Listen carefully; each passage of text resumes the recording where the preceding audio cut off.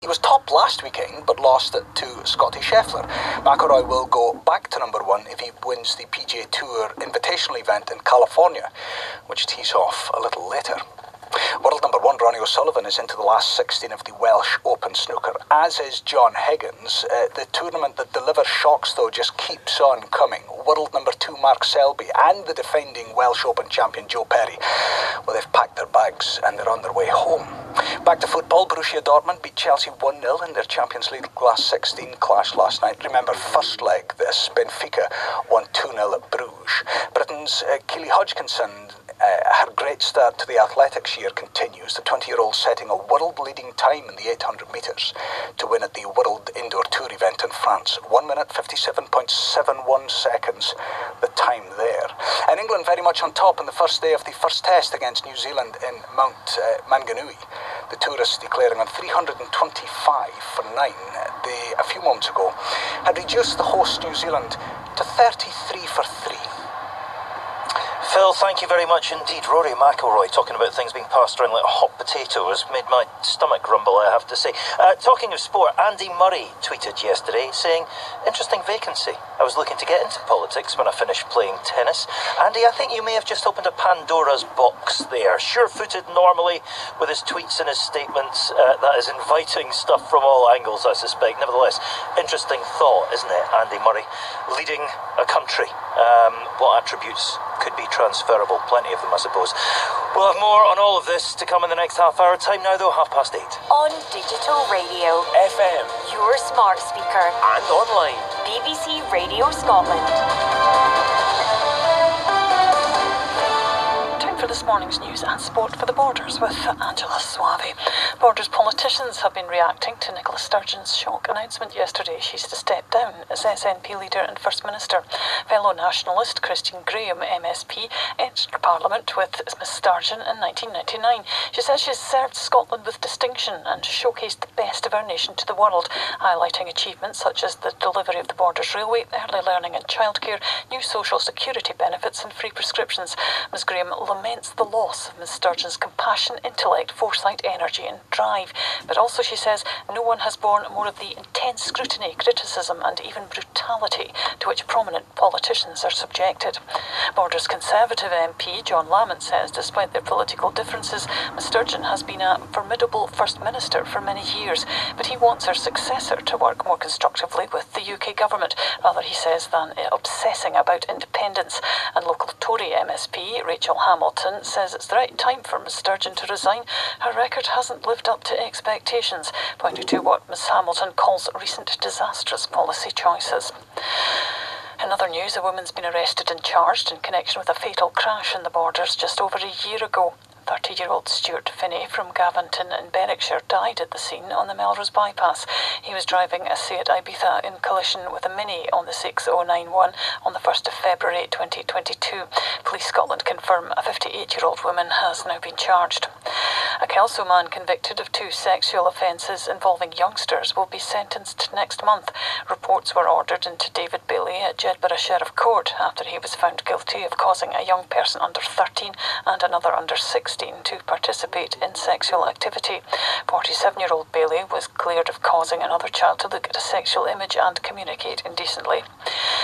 Councillors in the Borders will discuss their budget for the coming year next Thursday at a full meeting of the authority. The financial plans are likely to pass without much challenge. Members of all parties were able to put aside their political differences to work together on the proposals. Council tax, therefore, is set to rise by 5%, the highest for over 15 years. That's necessary, according to Council leader Ewan Jardine, to protect frontline services, major projects such as replacement schools and care villages, and to leave cash for a revamp of local funding, particularly around transport. Things like the one-off investment into the small schemes, which is now the Community Enhancement Fund of 178,000, and that will be felt directly in communities because it enhances communities.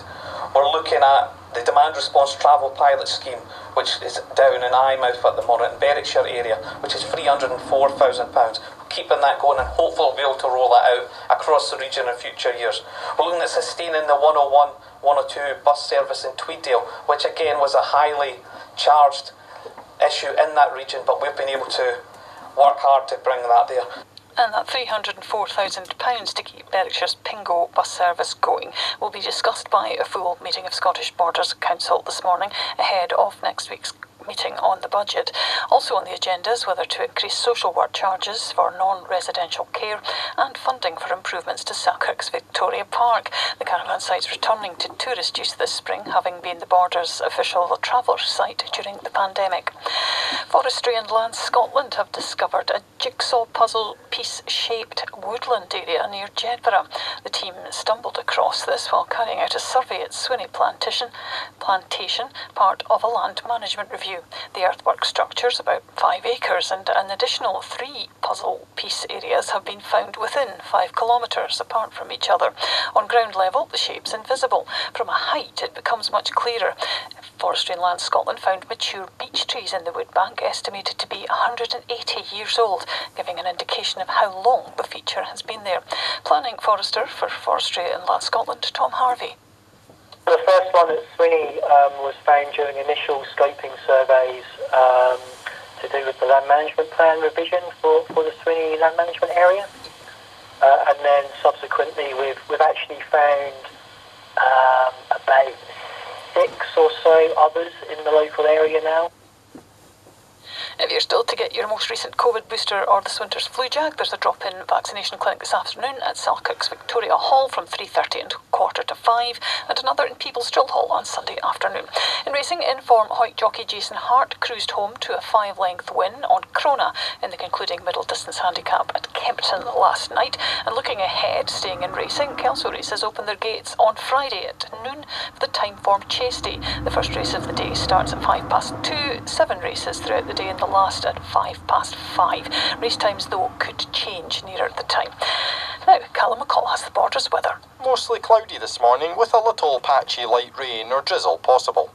Drier this afternoon, but still rather cloudy with any sunshine limited. Highs of 7 to 9 degrees Celsius. Tonight becoming increasingly unsettled with rain spreading in and strong winds developing.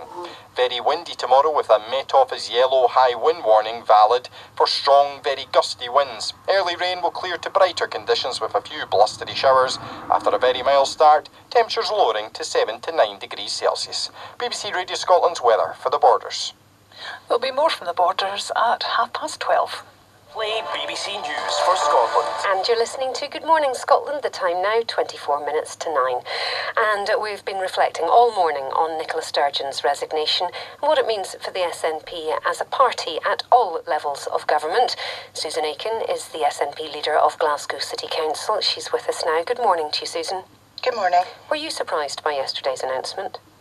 Yes, I was. I didn't know it was coming. I was surprised and shocked and very upset. I'm going to miss her enormously as First Minister and as party leader. She's been the outstanding politician of her generation, not just in Scotland, but right across these islands. And I have to say she's been an absolutely brilliant colleague on a personal level. She's provided me and many of my colleagues in the Glasgow SNP with support and encouragement far beyond the call of duty. She has taken time out of her incredibly busy life to provide that support. She's still going to be the MSP for Glasgow Southside. We'll still be colleagues in that respect, but it won't be quite the same. She's going to be missed by a great many people.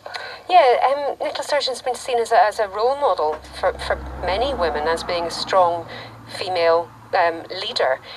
Was she able to help you with that in any way, shape or form, given that you're taking over the biggest city council? Yes, absolutely. She was incredibly and has remained incredibly generous with her time and her encouragement. She is, I'm going to be absolutely shameless about this. She is absolutely an inspiration for me and will continue to be so.